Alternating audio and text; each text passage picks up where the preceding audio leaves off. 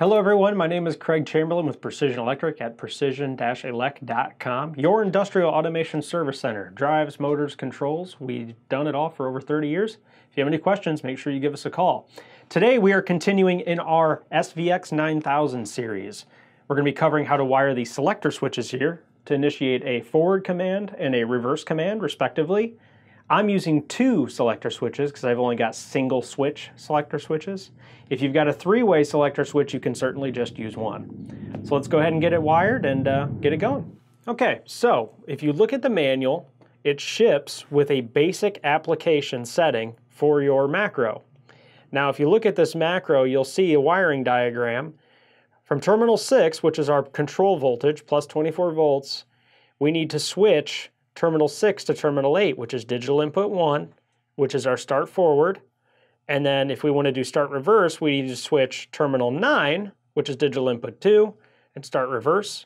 And you'll notice these switches right here on the electrical diagram. So if I actually pull that terminal, you can just wiggle it off and pull it off the drive itself. We can take a look at the terminals I have here that are wired. So terminal 6 has our plus 24 volt control voltage. And I have this going out to the common part of my switch. And then on the other side of my switches, they are switching the voltage to make it flow from terminal 6 into terminal 8. And this is my start forward as we saw in the diagram. So my forward switch is wired there. And then for my reverse switch, I have the plus voltage coming out from my terminal 6 to my terminal 9, which is when that closes, the voltage will flow there. Now if I turn on both of these at the same time, they're not actually going to go forward or reverse, it'll just stop. So I have to make sure in my case to turn off one switch when I'm turning on the other. But if you have a three-way selector switch, it's only going to be one or the other. But essentially, that's how you wire it. So now that it's wired up, we're going to go ahead and power it.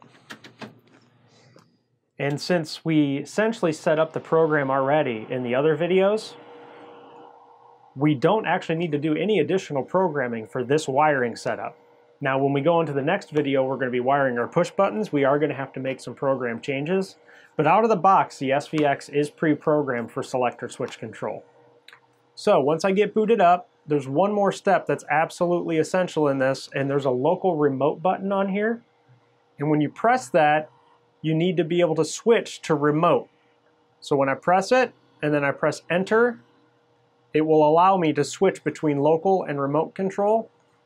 Now the only way my I/O on my wiring here is going to work is if I'm in remote control.